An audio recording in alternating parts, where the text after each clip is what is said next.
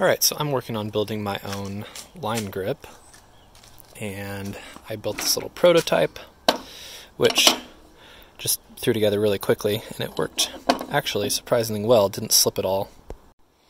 The main problem with this prototype is that while this one keeps the rope from slipping out, I accidentally nicked this as I was cutting this with my chop saw and lost that little angle right there. So the new one's I'm gonna pay more attention. So I've got this aluminum stuff, this stock here. It's about 3 millimeters thick. I think I wanted to get to 6 millimeters for this, and so I just cut 2 sections of it. Nice thing with aluminum is you can cut it using just normal wood tools, so I cut it with my table saw first. You can see I cut it to the width that I wanted, which is that length right there. Then I took it over to the chop saw and cut this, and cut these blocks out here. And the next step is I'm just going to go ahead and use some JB Weld to JB Weld each set of plates together.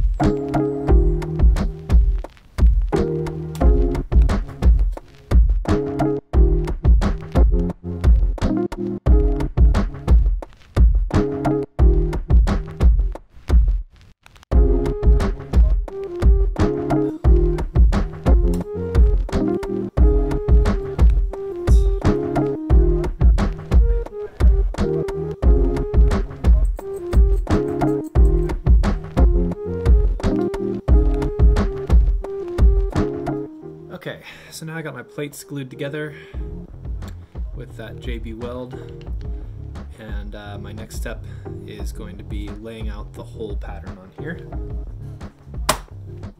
I'm going to use my calipers.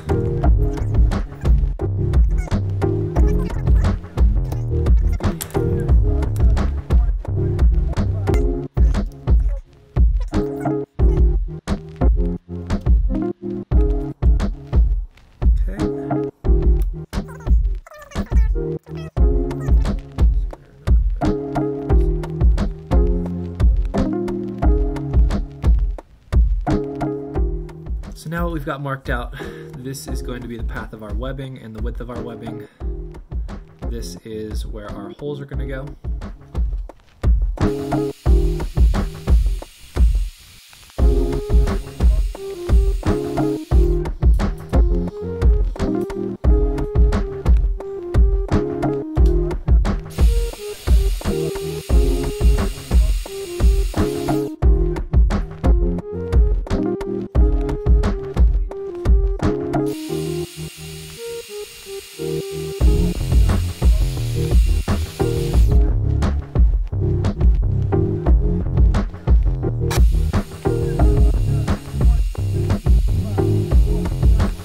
Okay, so got all the holes drilled.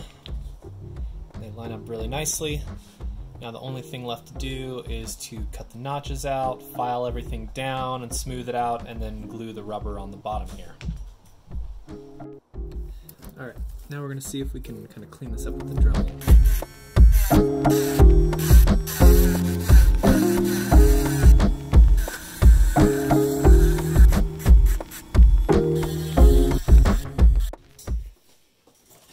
So now I'm going to cut my rubber strips. These need to be 25 millimeters wide for the webbing. Right there. Okay, here we go.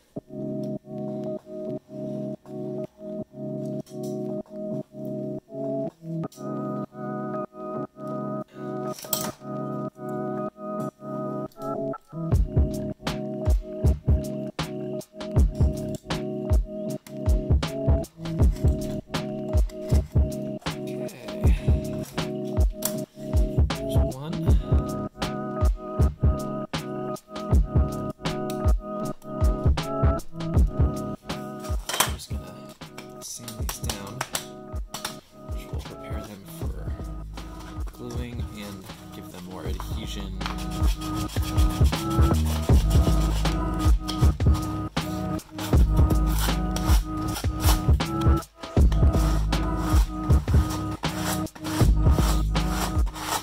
Okay, so we got our rubber strips ready. I'm going to mark out the bottom of this. First, I'm going to make sure I have these nice and clean and ready to go.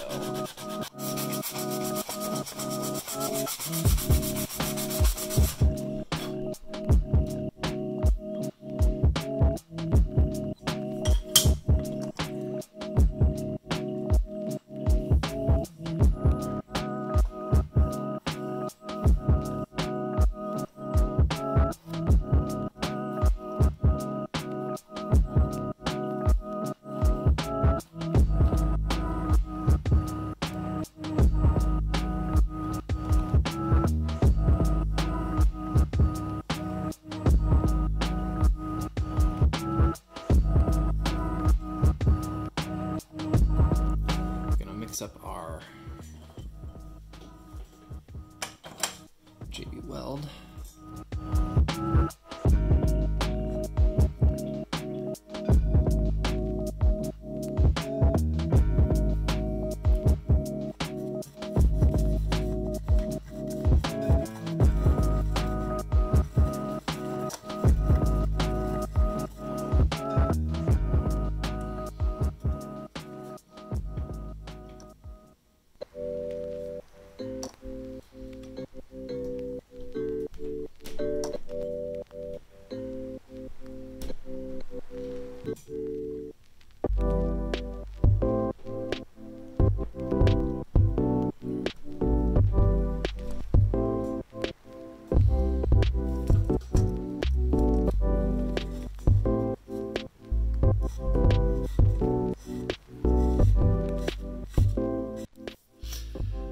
Alright, so the last step is making loops in these guys.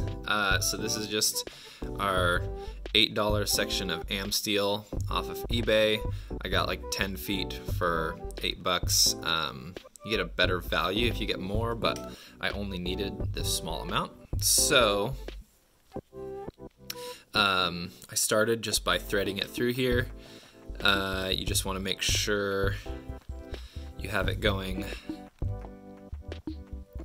parallel to the length on the section that needs to be easily removed, as you can see there, and then perpendicular to that portion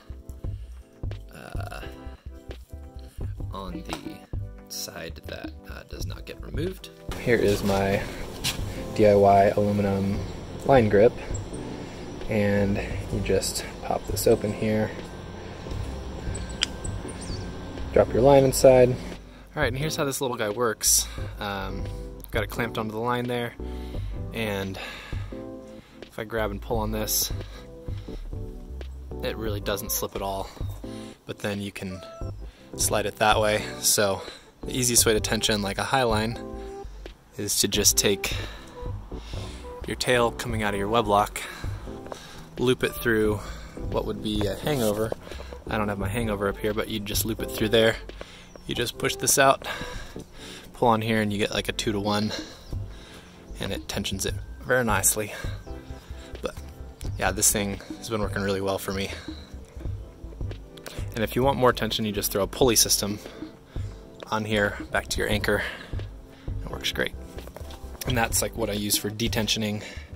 I just have this and my little micro pulley system here, which is just a really awesome and easy, quick way to detension the line without this massive monster